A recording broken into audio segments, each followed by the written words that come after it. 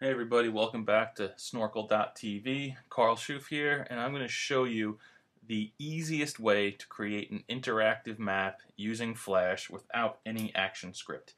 This screencast is really focused at you people who are sweating there Googling how to build a Flash map. You're the guy who promised the client you'd build one of these things and you have no idea what you're doing. Well, I'm here to save you. I'm going to show you the easiest way to do this. It might not be the most practical, scalable way, but a monkey could do this. So let's take a look at the finished product, shall we? I'm just going to export real quick our interactive map. And here we have, a nice looking map of the Waynesboro Mall down in Virginia. And whenever you roll over a store, you'll see that its name pops up on the bottom left of the screen, and all the names show up in the right places. You got Camp Out, you got Chandler's Chandeliers. Try to say that fast twice. Or slow. Heck, try to spell it once.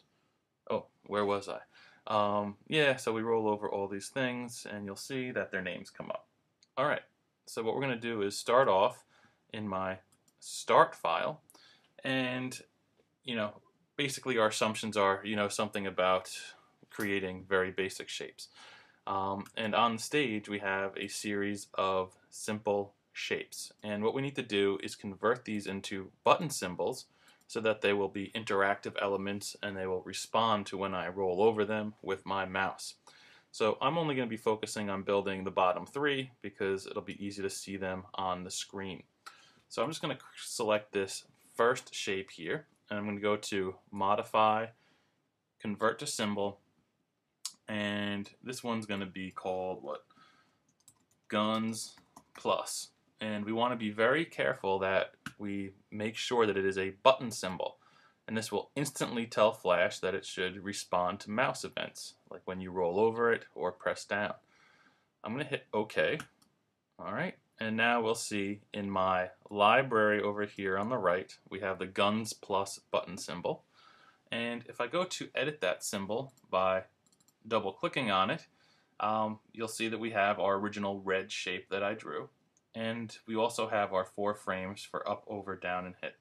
I'm just going to go to the over frame, and by hitting F6, I'm going to get a new keyframe.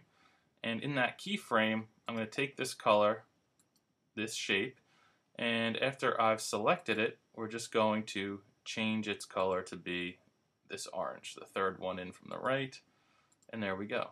So by just doing that, I can now test my movie, do a control, test movie, generates my SWF, and notice now when I roll over all those other shapes, nothing happens, but as soon as I roll over Guns Plus, it turns orange. When I roll off of it, it goes back to red. So it can change its appearance just when the mouse rolls over it, and again, no programming, dead easy. I'm going to do the same thing for Spatula City over here. So I'm going to select this shape, and we're going to go to Modify, Convert to Symbol again, and we are going to make this into a button, and this is going to be Spatula City, and some of you should be laughing right now. Hit OK, and we're just going to double click on that symbol, and we'll see in that symbols timeline of Spatula City we have the overstate. By hitting F6, again I can have a keyframe which will allow me to take that shape and change its color. And a quick export, and we'll see that now when I roll over it, it will turn orange. So both of these objects are now interactive button symbols. And the next thing we want to do is make sure that each store's name shows up in the lower left with the phone number when we roll over its button. So we'll close the SWF, and I want to point out that on the stage here, store info contains this phone number and name. When I test my SWF, obviously that stuff shows up. Well, what I'm going to do is turn this layer into a guide layer. So let's double click on that layer name, and we're going to do guide and hit OK. Now you'll see a little T-square icon shows up next to the layer name. Well, that means that when I export my SWF next, that text will not show up. So it's literally acting as a guide inside of Flash for me to align other elements to it. So let's do this. I'm going to copy out those selected items. Make sure they're selected. I'm going to hit Command C to get them. And I'm going to go inside of the Guns Plus button by double clicking on it. And I'm going to go to the overstate. That's very important. We only want to see the name when we roll over.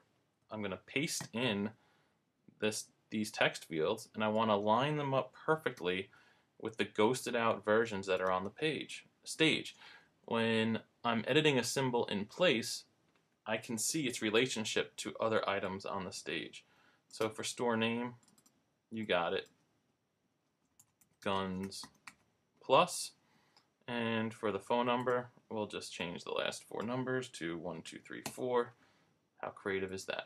So now if I test this SWF out, you'll see when I roll over that button, not only do I see the orange state of that shape, but Guns Plus shows up with its fancy phone number. Roll off, and it goes away.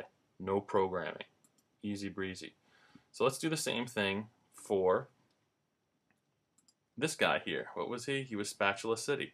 So let's double click on that symbol. I go into that symbol's timeline. I'm editing it in place so I can still see the guide layer in scene 1.